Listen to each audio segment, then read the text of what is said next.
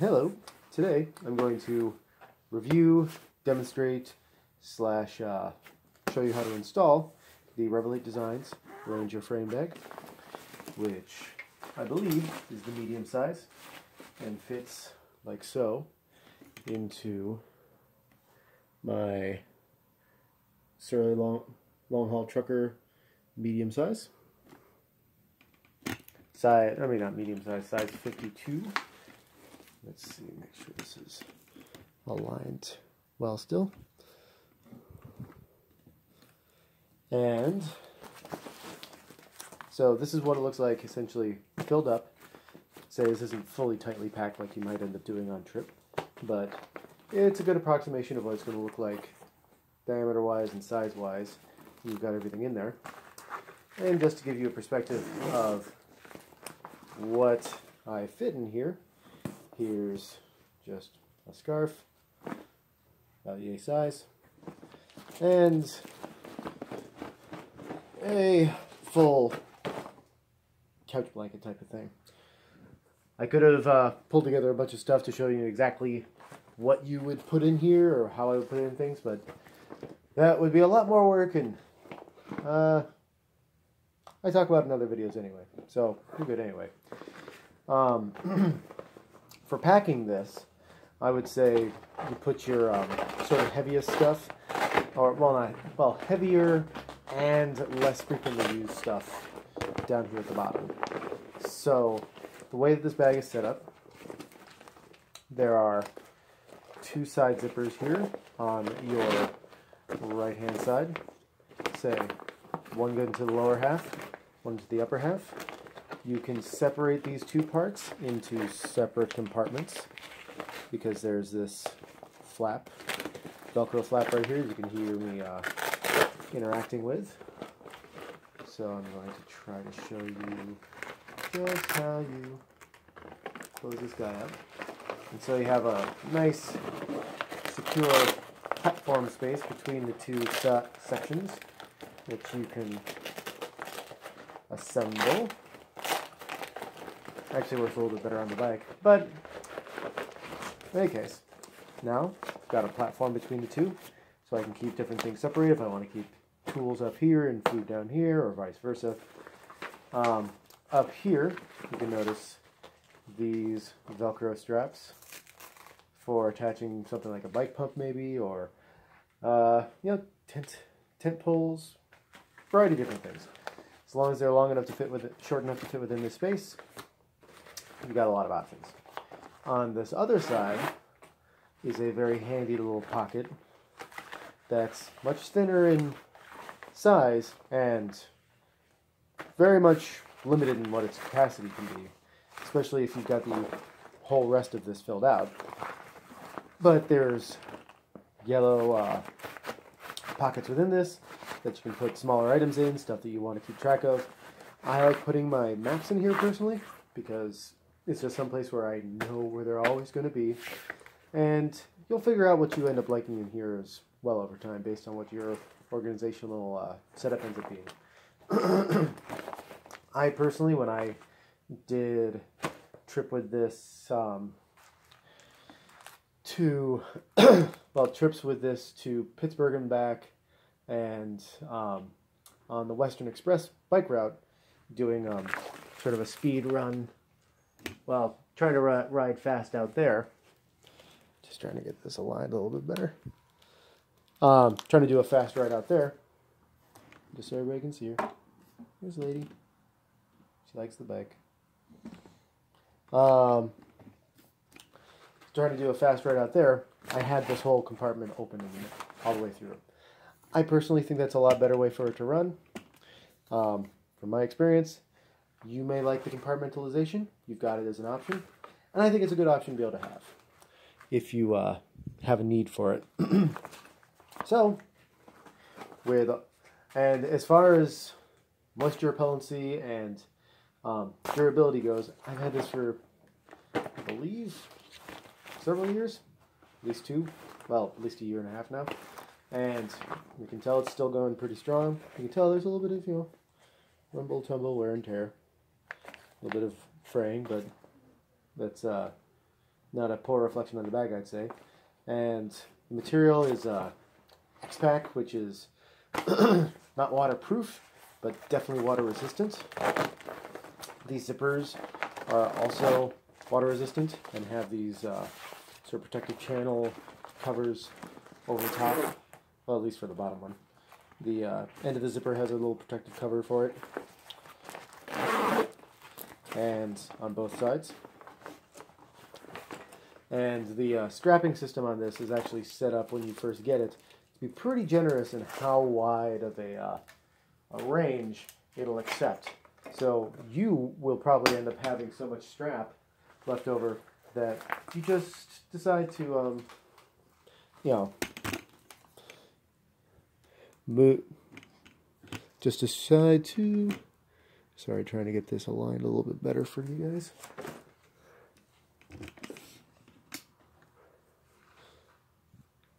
There we go. That should be about right. That you should decide to, once you've gotten it installed the first time, or the first couple times, then you can cut down the lengths of these so that you don't have a lot of excess hanging around. Oh, and because I've noticed it on, actually I didn't have to do it on this. I was going to tell you that you have to trim the tags, but Revelate fixed it on this model. Because they rub against my legs. A little sharp pointy end. So when I install this, I generally always start with this middle flap right here, just because it provides a nice little stable base to begin off of. And you might have to do it again after you've gotten everything sort of squared. And then from there, you sort of focus on these top couple straps, because they're really sort of where things are most important about. And up here, what's also nice is, depending on your cabling system and your routing, you can just run everything directly over the top. You don't have to worry about compressing anything. There's no sort of awkwardness about it. It's just right over the top. Whoop. Got the wrong side of that one.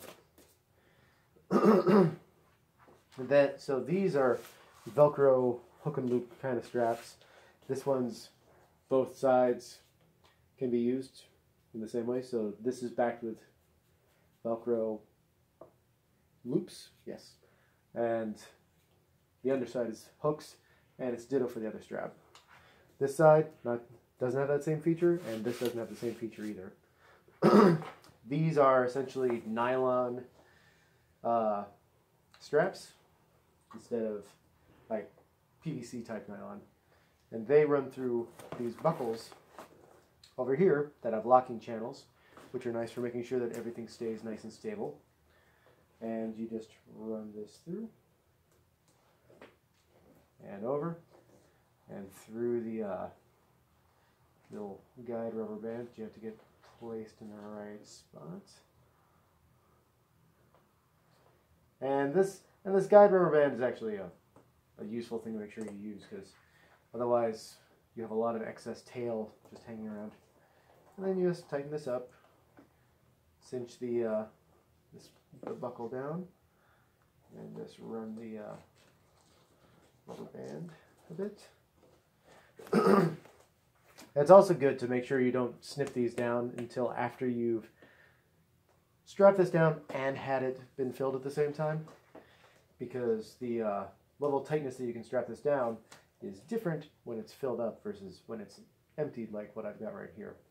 This is a bit easier for showing for you guys, a little bit easier to manhandle, and also make sure that I remember to tell you about that little factoid, because once it's the whole measure twice, cut once kind of principle. Once you cut these, you are not coming back from that. So this is Velcro again down here. The middle piece that I just did was another PVC type nylon. So from experience with this system on off-road trails, nothing like wild single track or anything, but you know, stuff that's jostling everything good for, you know, hundreds of miles. This stuff holds things steady and in place, and I appreciate it. I think it's good. Oop. And like you might have just seen there, Make sure you don't route over the tops of cables.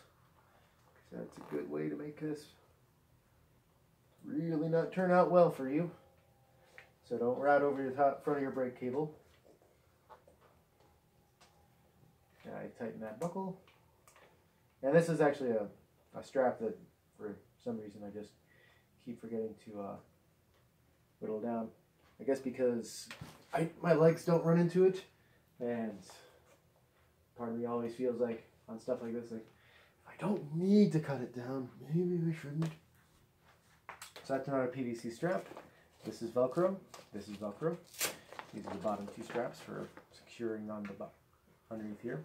So on these, you have to make sure to route underneath your cabling instead of over the top, because if you do it over the top, you're going to have a bad time. Because, yeah, I got it on the other side. Because you're going to end up running the cabling underneath it again and again, and you're shifting and braking, respectively, depending on which cables you've gone over, are going to suffer. And that's also going to damage the crap out of these straps, because they're not made for fabric to metal interactions with repeated rubbing like that. So, just got to be careful on that. These two straps at the bottom are also both, they're reversible, so you can hook and loop on whichever strap you want, being the top or the bottom. And now that it's on here, I'm going to show you again what the spacing is like. And if you're sitting there, if you're riding along and you're just going, oh, I don't really like this layout this way, you just separate the Velcro, push it down, and once you push the strapping, like the Velcro sort of strap down, it gets it out of the way. And this stuff generally does not interact with each other anymore, and it lends itself to being pretty good. And actually, if you're going to be really in line with how this wants to sort of get out of the way.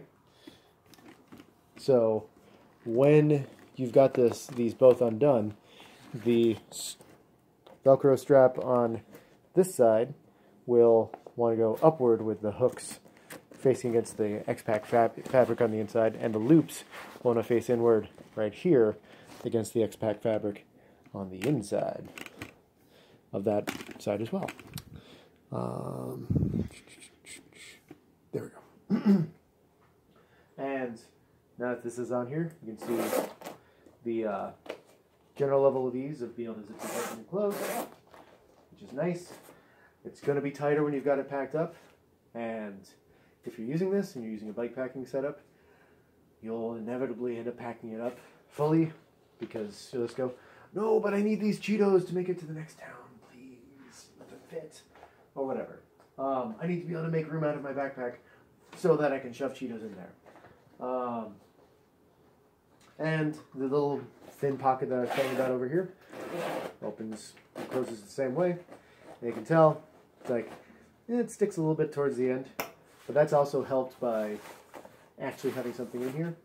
There's as you can tell, this side works just fine.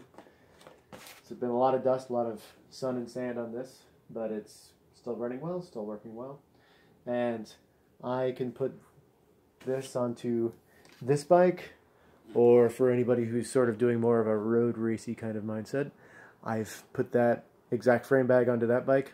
Fits it just the exact same way as it does on this one, which is, I'd say, a good vote for it.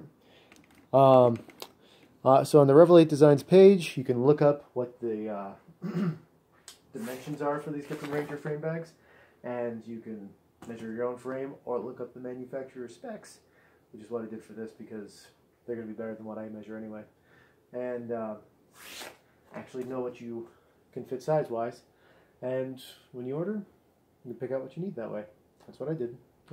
Since I didn't have a frame that was pre-manufacturer chosen for, or a bag that was pre-chosen for matching a particular model of my manufacturer of bike. So like with the troll and ogre and some of those things.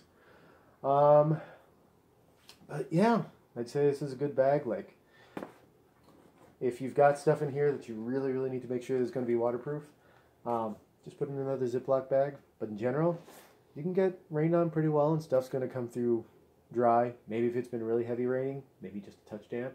But I had a lot of stuff in here out in the west in monsoon season, and didn't really notice any kind of real water problem on the inside. I'd say it's a pretty good vote. So, hope this has been useful for you guys. If you like what you see, please watch some of my other videos, subscribe, and let me know if you have any questions. Thanks. Bye.